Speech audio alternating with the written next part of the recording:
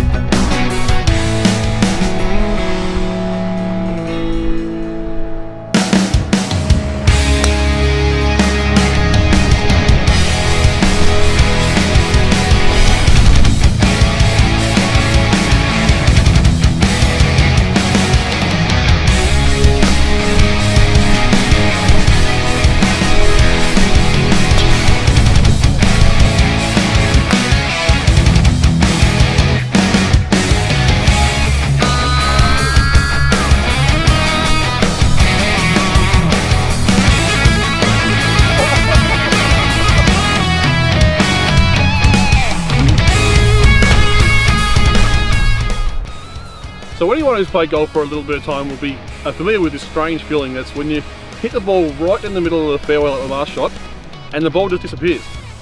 It's par 3, it's 160 odd metres. From this last shot you saw, it was dead straight and it's just gone. Gone. So we found the ghost ball. It seriously plugged.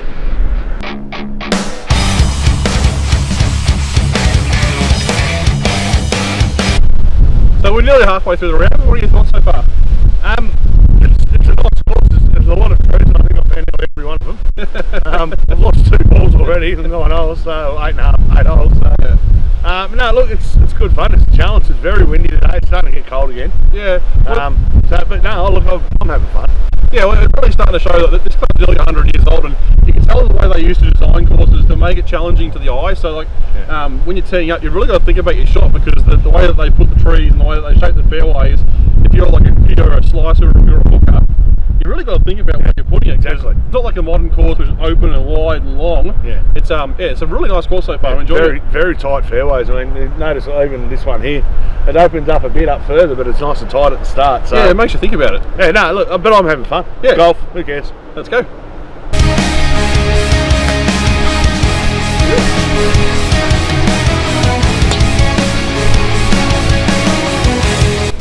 So I've just realised this is actually a par 5. So in Tredam golf fashion, I've teed it up.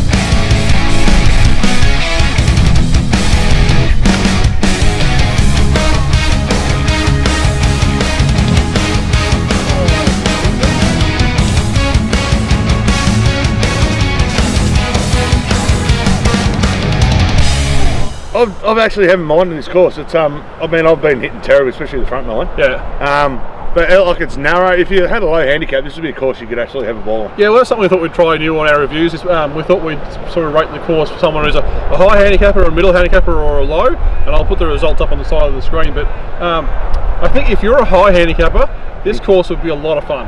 Yeah. Low handicapper. Yeah, low handicap. Yeah. If you're a low handicapper, yeah, you can hit some really nice spots. We're probably middle of the range, and we've found a lot of trees, a lot of rough. Yeah. So if you're a low handicapper, this course would be a lot of fun because you're challenged. You're thinking about different clubs off the tee. You're not always hitting driver wedge. It's like 6 iron or a 3 hybrid or whatever. Yeah. If you're in the middle of the range, it would still be great, I reckon. Oh yeah, definitely.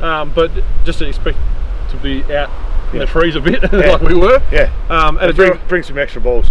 And if you're at the higher end, it's fun to play. Yeah, definitely. But it might be a long day for you. Yeah, could be. But no, look, I've enjoyed this course. I've driven past it a few times when I've been working. Yeah. And I've always looked and thought, I'd like to play here, and I'm glad I have. I've really enjoyed the day. Yep. Again, it's bloody freezing. Yeah, it's winter. It's winter. It's cold. I can't wait for summer. I'm telling you right now. You got to wait ahead of you.